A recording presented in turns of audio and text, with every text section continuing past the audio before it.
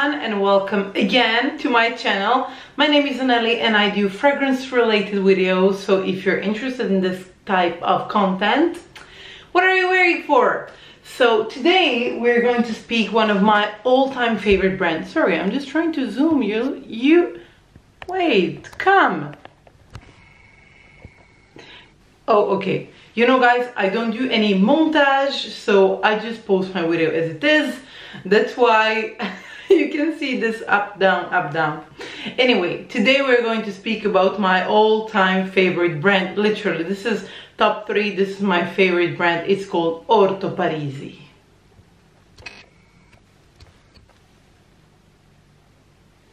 And for those of you who don't know anything about Orto Parisi, go check one of my, I think I posted last summer about Bergamask, their very successful fragrance, which smells literally like the sea. Like, that's the point, it smells like the sea, that's why it's called Bergamask. And I bought another fragrance from their line, from this brand, and it's called Orto Parisi Bergamask. As the name says itself, it's composed of bergamot and musk. So really, firstly, for the long time I was searching for a very long-lasting citrus and a very long-lasting kind of sea vibes fragrances, and then I finally found both of this Orto Parisi and in this brand, because I couldn't find it anywhere. So for those of you who don't know, Alessandro Gualtieri, who is the main person behind Orto Parisi, he never reveals his... Oh my god, I love my flower. Do you see how easily distracted I am? My ADHD is really seen everywhere, huh? Like, I just see this flower, which I adore. I adore roses. I don't like red ones, but like this color or this color, I adore. If you're like me, let me know in the comments. Sorry, just my concentration is very bad, and you know, and kind of the more that I'm going, like the older that I get, it's just more horrible that it gets. I don't know what to do. Anyway, I'm just being distracted. I saw the rose and I started speaking about it. Let's go back to the subject. So I adore musk, you know, very clean wintry scent, but the bergamot is my favorite line. I love citrusy bergamot. And then I said, you know what, I'm gonna do one Bergamask. I'm gonna try this one because this could be my perfect. It's just perfect. It's really this musky scent, but not wintry. I would put this very to the spring and oh my god, in summer, because it's very fresh. Like what I read so far, Alessandro Gualtieri, he does many of his fragrances inspired like real life, I don't know, by the body odors, and to be honest, I don't like this idea, because for me body odors, they just don't smell nice. Is the way it is. Oh my god, I'm brightening so much. I don't know why I'm brightening. I mean, it is warm where I live. Oh my god, this is very, and I look so pale, but in reality I'm not this pale. Let me try this. Yeah, I think this seems more natural. Like my skin, it's very yeah, this tone, kind of yellowish. I don't know why I'm just switching to this. Anyway, this is chit chat video and fragrance and bergamot, so I have the right to chit chat a little bit from the other side. By the way, I don't know, when we speak about skin types, have you noticed how really the idea of the perfect skin, it's really changing? It used to be very, very, you know, white skin was really like the idea for everything. Now it's changing, especially like it's more emphasized on this bronzy skin or Middle Eastern, you know, yellowish, I don't know, I would say like olive skin, or as I call dark white. I've just noticed this difference even in the makeup sphere and everything, and then I just love it. And even the idea of beauty standards are changing. For example, I think that now everyone got the lip fillers. I think that the main idea behind this is that we value more this multicultural beauty. Like people who, when you see their features, you don't know where they're from. So they have like big eyes, plumpy lips, you know, little hair, you know, you don't know if they're Caucasian, if they're white, if they're African, what's the mixture behind this.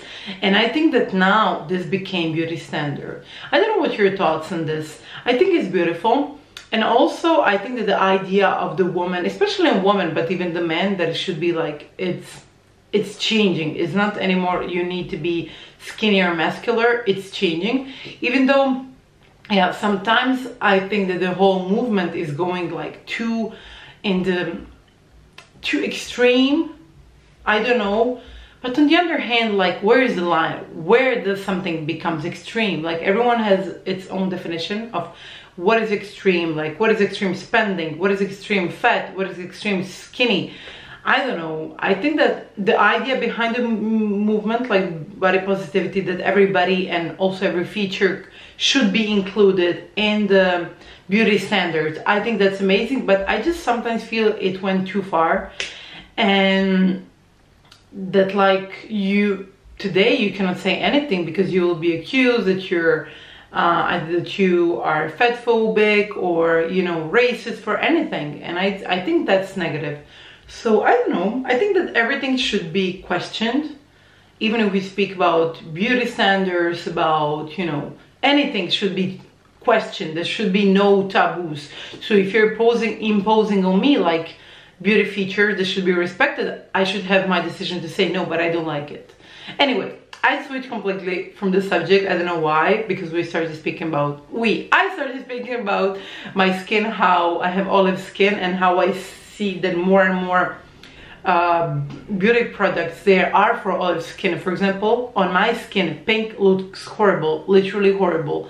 It has cold subtones, it looks horrible, but orangey tones, they suit me very nice. And I today can see that there are more and more this orangey subtones. Anyway, let's go to Bergamask.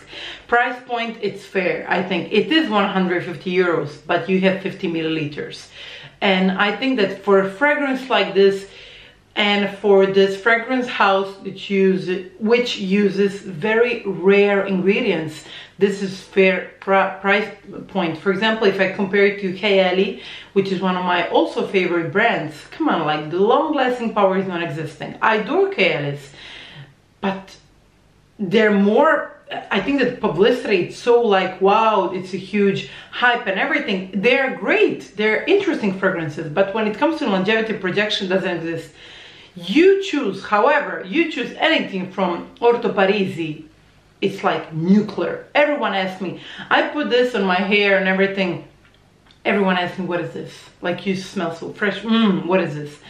So I really can't wait for the spring to come. We're in the mid-March, so only 10 days. And for this summer, I will be wearing this a lot. Really, like a lot. I'm planning to wear this a lot. And yeah, even the color orange is one of my favorite colors. Or white is my favorite color. Then pale orange, so peach color, and baby blue, it's like my favorite colors.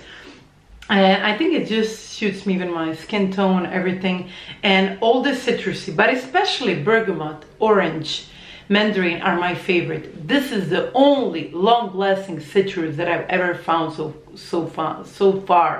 So please give it a shot. Just like try it.